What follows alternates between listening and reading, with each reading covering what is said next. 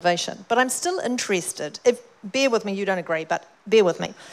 If we can assume that people go in there thinking there's a difference that needs to be made, how is it that politicians, generation after generation, fall into the trap of defining the hardest issues that we face in the black and white terms? It's called elections. And like, even in my era, without social media, loads of people from issue to issue are very lazy, or they want to retain the comfort they have, and they do not want that comfort, whether it's around property rights, whether it's around facing themselves and their abusive characteristics in the mirror, whether it's about sharing central government resources with more people, whether it's about planning for the future as opposed to operating for tomorrow.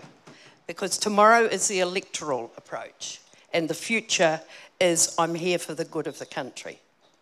Actually, I'll come to you in a minute, Margaret, but Marilyn, lastly on this point with you, one of the amazing things about your book is that you detail conversations that happened in caucus, and we'll come to the ethics of that in a moment. But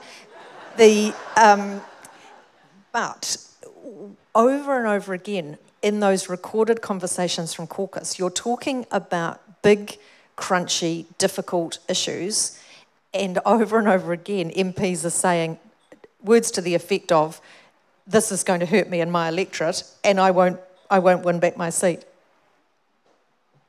Yeah. That's how it rocks.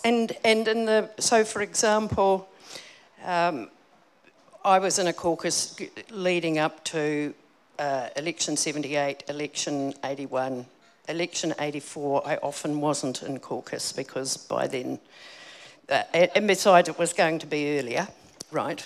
I didn't know that at the time, but nonetheless. And what I found was in each electoral year, the provincial margin, the members of parliament who held the provincial marginals had the biggest voice in caucus. They'd just get up and rant about how if we didn't do A, B or C, they'd lose.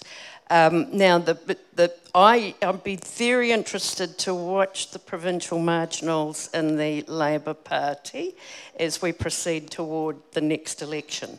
And what's so extraordinary, because this is a MMP versus FPP, first past the post, the provincial marginals are exactly the same electorates as they've always been. The 70s, the 80s, the 90s, it doesn't matter how you redrew them or anything else, they're exactly the same seats.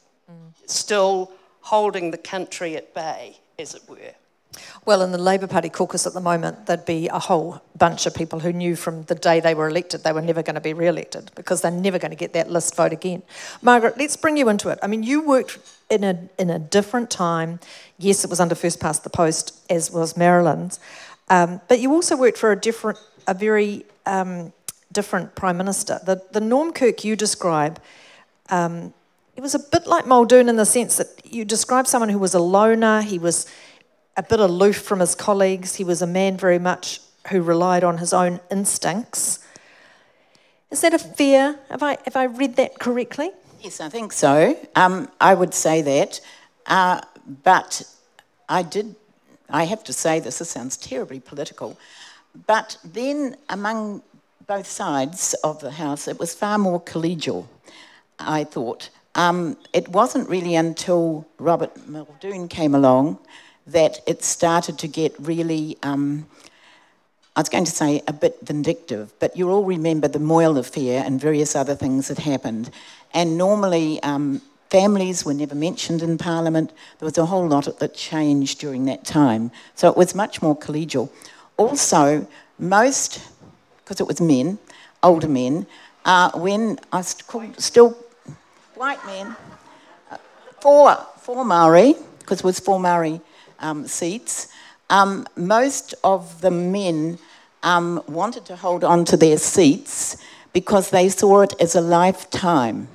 And when, I still want to call him Mr. Kirk, I can't get over that, that's shocking at my age. Norman Kirk when he went in, I think most of his front row was 70. I think one was just on 80. So he brought in a rule, through caucus, of course, saying that when you were 70, you had to resign from the Labour caucus. So then it wasn't like now where people just leave and go on to another career. They just held on. There's a mythology around Kirk, right? I mean, I don't think that... It's hard to imagine, and maybe that's because politics have changed, but it's hard to imagine any leader having a sort of mythological legacy in the way that Kirk has. How was that, how did that begin?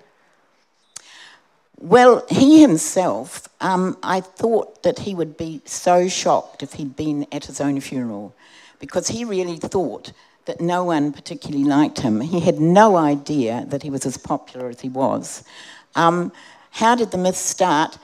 I think really because in the sort of 18 to 20 months he was alive, he did take some big steps. You can think immediately of anti-nuclear, you can think of the Springbok tour counselling that, but there was lots of other things, believe it or not, like improving the status of women, and really that was what he was trying to do. Now there was big problems, particularly if you remember with the oil shocks, all sorts of things happened. But I think it was because these things were done, they were done in a short time, and they were done very clearly. It was clearly put to the people what was happening, and I think people wanted that after years of Hollyoake, which was sort of steady as she goes. So initially, well, the original plan was you were going to write this book with him. That's right, when he retired sometime in the future.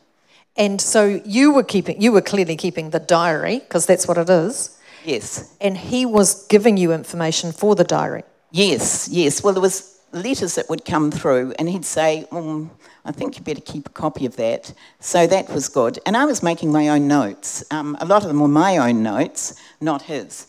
But if there was anything particularly important, he might say, come into the office.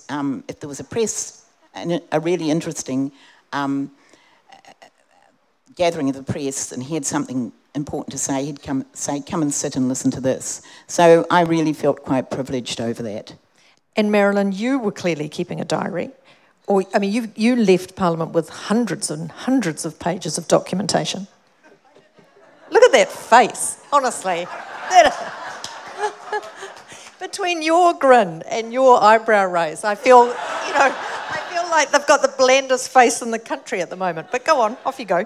Okay, well, look, if you read the book, you'll find it was really an accident that I got there, because it was International Women's Year, and, I joined the Women's Electoral Lobby, and they'd written to all of the executive directors of the parties, asking them why they didn't select more women. And it was almost like the boys had gathered at the Gestetner and shared the letter, because they all said, well, of course, we'd love more women if only they'd offer themselves. So the Women's Electoral Lobby, remember, there was Margaret Shields, Fran Wild, Sonia, a whole group, Marika Robinson. So a number of us just thought, oh, all right, for the hell of it, we'll prove that wrong, right? We'll put ourselves forward. And truly, 22-year-old in the third safest national rural constituency in the entire country, how was that ever going to happen? I thought I was quite safe, really. But anyway, it did. And then I never thought I'd last.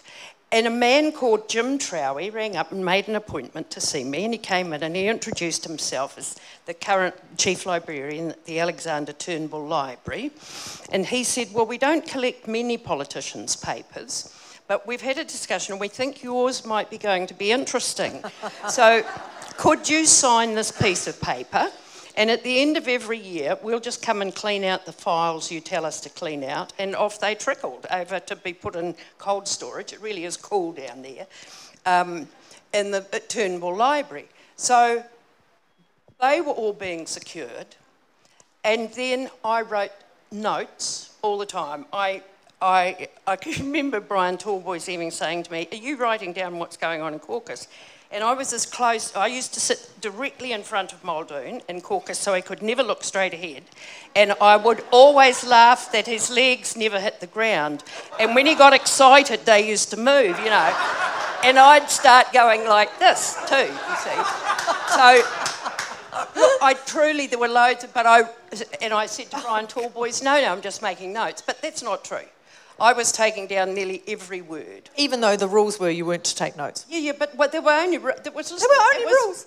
No, but they weren't written rules anywhere. They were just, you know, we didn't do that. And besides, if you've been in a National Party caucus, the rule is that you are always entitled to go to the Turnbull and access the minutes. But Hugh Templeton was the minute keeper, and he was lazy, and he'd get distracted, and he'd talk, and he wouldn't write things down. So I had a better record than anybody. So that's, you know, that's what I did. And I thought to myself, oh, and the other thing that was really important was whenever I travelled, every 3 days I would write back to my constituency, and it would be circulated through every office holder. And I would write exactly what I'd been doing and what it was about, and I'd forgotten I'd done that. And then I found them in the archives when I was writing the book, and they became a really substantial part of the book. So thanks to Jim Trowie, really, and that wander across the road and having me sign they would take everything. So much of it was already taken care of. It's just that I then had to go through 200 to 300 boxes to write the book. Quite a distillation. Judith, do you keep a diary? I keep diaries at various times. So, you mean when the shit hits the fan? No, actually, even before that. And it always does. Because if you go into politics and think that you're there just to make up the numbers, then you shouldn't go into politics, in my opinion. So I've kept diaries over the years, but also I keep records, I keep all sorts of information, and I'm a lawyer, so you know, any lawyer who doesn't keep records is not going to stay long. So do you ever take notes in caucus? No, I never have to. I've never had to say what's happened in caucus, and if I take notes, it's like things like go and do X or something. I'm supposed to do something, yep. So I don't, and I'm very careful not to. But the great thing is there's obviously so much connection between some people who obviously media seem to have all sorts of information out of caucus things, and I always keep all the media reports on anything, basically. And so I can go back and say what's happened on certain days because there'll be a media report about it. So, and it ain't me who does it. Do you know who it is? No, I think it's various people over the years have done things. I remember, well, in my book I spoke about, you might all remember there was once an MP called Brian Connell. You don't remember, do you? No. And there we go. But he obviously was accused at one stage of leaking out a caucus about something that happened with Dr. Don Brash. And, you know, those sorts of things. He's no longer an MP. He wasn't straight after that. So it's like we just don't ever. I never do. And since I'm often someone who's stood up against whatever I'm being told I have to do, I'm always very careful to be very, you know, about those sorts of things. I can actually say that some of the worst leakers in the National Party caucus went on to become very senior cabinet ministers. Yes, I understand.